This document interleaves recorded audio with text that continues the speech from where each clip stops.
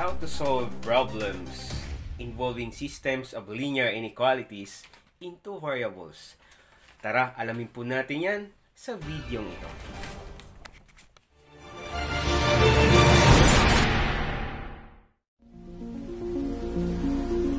Good day everyone! Welcome to my learning channel, Sir Fox Learning Channel.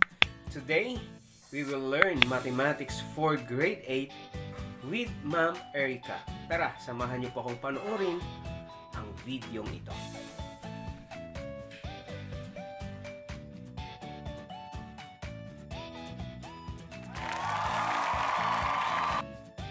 Good day, learners.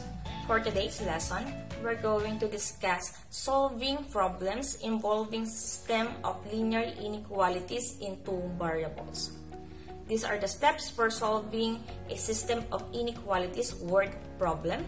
Number 1, read the problem and highlight important information. 2, identify the variables. 3, find one piece of information in the problem that you can use to write an inequality. 4, find a different piece of information that you can use to write a second inequality. 5, graph both inequalities on a grid. Make sure you use appropriate boundary lines and shade the correct half plane for each inequality. And for number 6, identify the intersection of the two inequalities and answer the questions that pertain to the problem.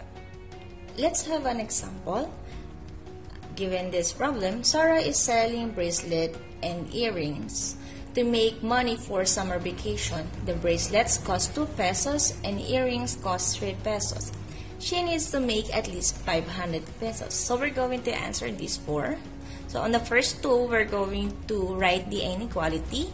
On the third, we're going to graph. And for the last, we're going to identify a solution and answer the question. Okay, so before we write the inequality, step number 1 is to highlight the important information. So Sarah is selling bracelet and earrings to make money for summer vacation. The bracelets cost 2 pesos and earrings cost 3 pesos. She needs to make at least 500 pesos. Okay? Next step, number 2, identify your variables. Think about what you don't know and need to know to solve the problem. So we already know the cost of the bracelet and earrings. We already know that Sarah needs to make at least 500 pesos. So, ito yung sinasabi natin na ano yung kailangan mong malaman. So, ilang bracelet and earrings kaya ang nabenta ni Sarah para magkaroon ng at least 500 pesos.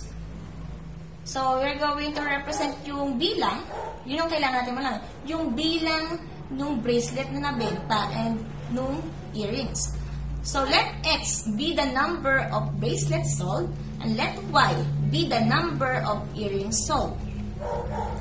Okay, so, now let us write the inequality to represent the income from the dual result. So, pasasamahin na natin yung cost and yung number nung nabenta. For example, this one. 2 is the cost of the bracelet. 2 pesos is the cost. So, 2 times the number of bracelet. The number of bracelets is represented by variable X. Next, earrings. So, the cost of the earrings is 3 pesos. So, 3 times the number of earrings. The number of earrings is represented by variable Y. So, we have 3Y.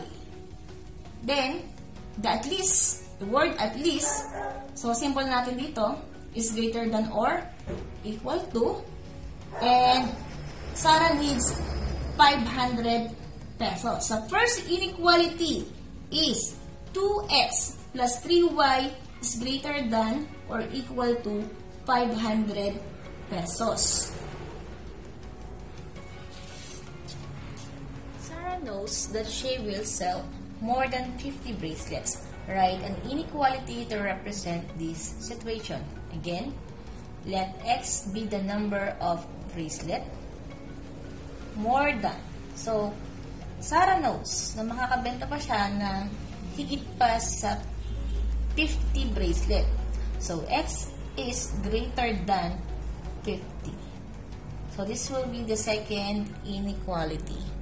Next, we're going to graph the two inequalities and shade the intersection. So, given the first inequality, 2x plus 3y is greater than or equal to 500. In order to graph this inequality, we have to get the x and y intercept. So, let us get the x-intercept. So, let y is equal to 0. So, yung symbol natin na is greater than or equal to, palitan muna natin ng equal sign. So, we have 2x plus 3y is equal to 500. 2x plus 3, substitute the value of y, so 0 is equal to 500. So 3 times 0 is 0. So we have 2x is equal to 500. So we need to eliminate 2 beside x. So we're going to apply the multiplication property of equality. So first, let us write the denominator of 2x. So we have 1. The denominator of 500 is also 1. Remember that the denominator of any whole number is always 1. Next, let us eliminate 2. So, let us get the reciprocal of 2 over 1. So, we have 1/2. So, you're going to multiply both sides of the equation by 1/2.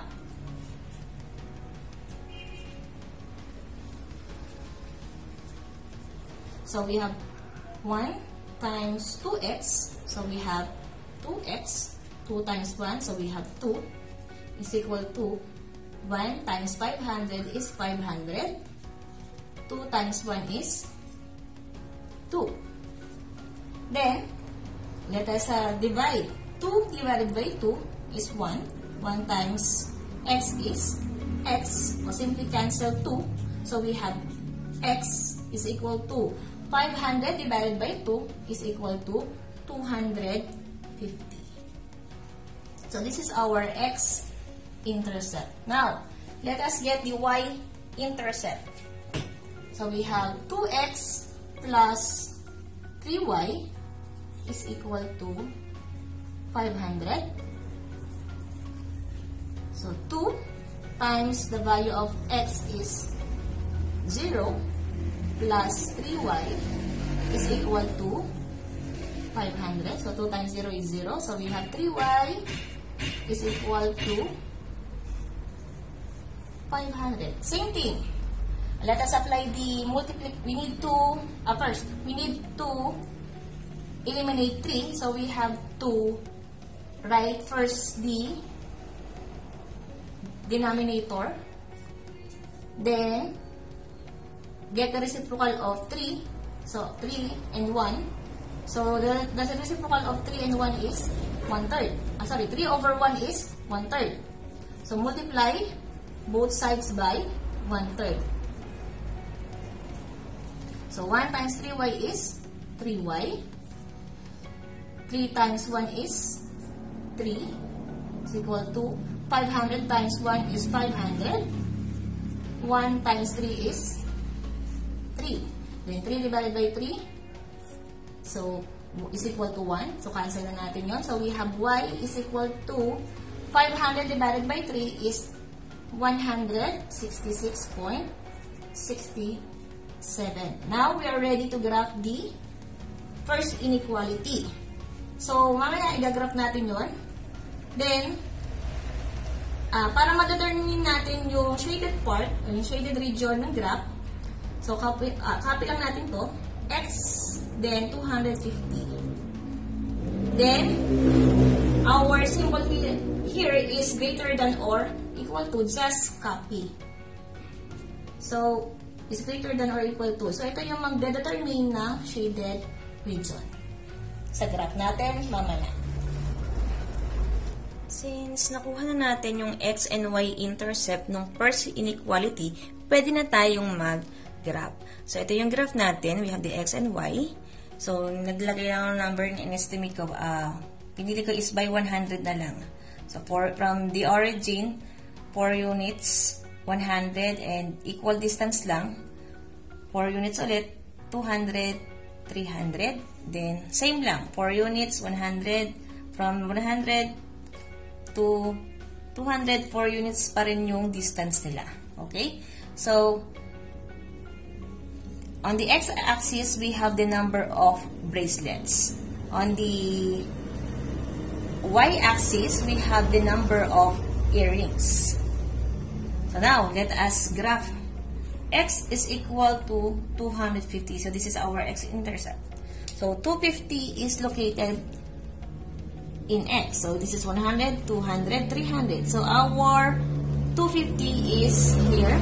So you plot the point, 250. Then the other one, y-intercept. So y is equal to 166.67. So sa y-axis natin yung makikita. So this is 0, 100, 200. So just estimation, our 166.67 must be here. Ayan. And then, get your ruler, connect the 2 points.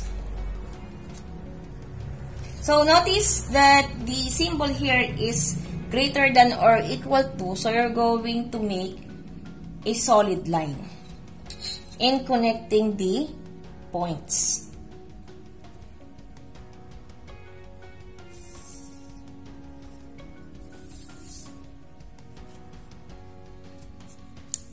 Okay, now, let us determine the shaded region in this inequality. So, yun yung kanina. Yung purpose natin dito. X is nagpalit tayo ng symbol. X is greater than or equal to 250. Si X lagi yung magdi-decide kung saan yung shaded part. Okay? So, punta tayo sa X. X is greater than 250. What are the possible values of X, which is greater than 250? So, syempre, nandito yon, nasa right side. So, dito yung ating shaded region. So, you're going to use color, yellow. Then,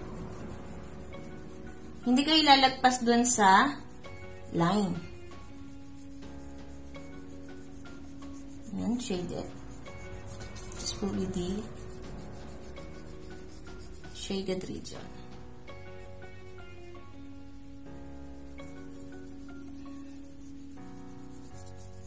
Next, second inequality. Graph natin yung second inequality. So, kung kukunin natin yung intercept nito, of course, this is x is equal to 50. So, nasan ba si 50? So, dito lang si 50. Ayan. Then, notice yung symbol natin is greater than. So, you're going to use broken line. So, ang graph natin dito is vertical line.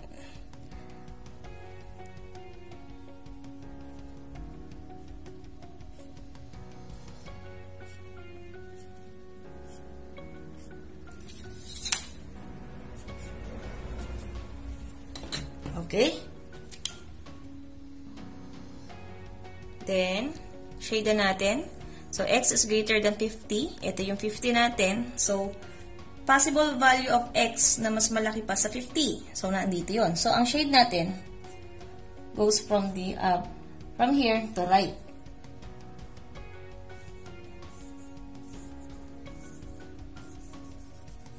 So, again, hindi kayo lalagpas dun sa this one, no? Sa line, sa broken line.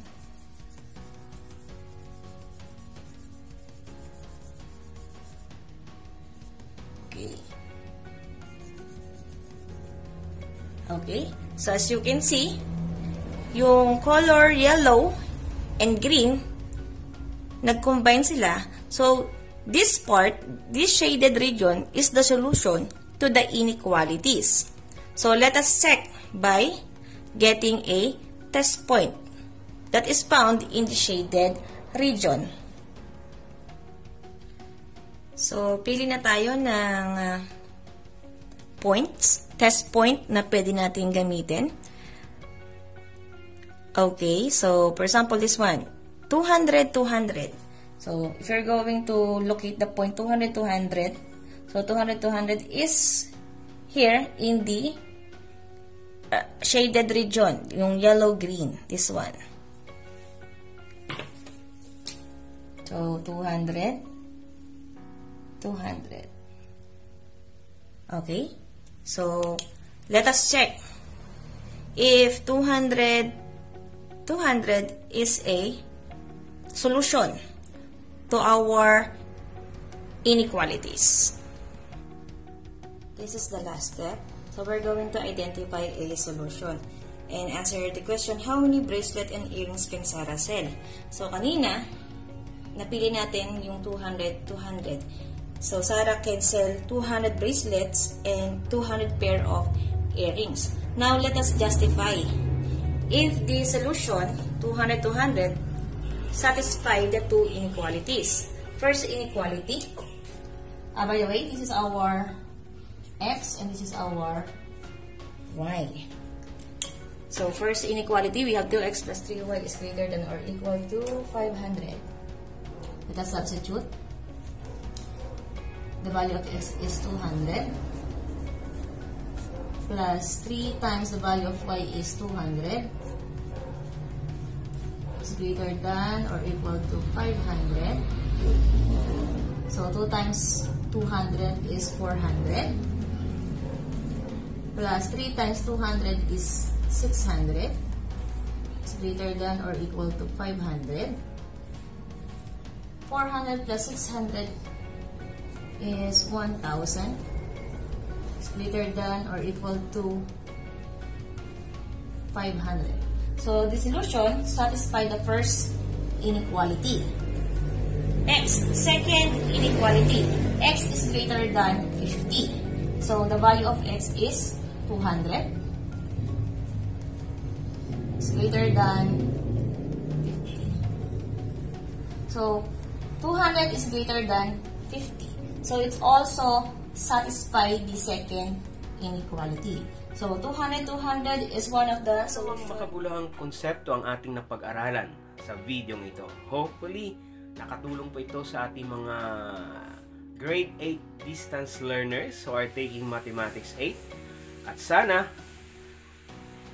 kung bago ka sa channel na ito, huwag mong kalimutang mag-subscribe at i-hit ang notification bell on. Marami pong salamat. Happy learning everyone!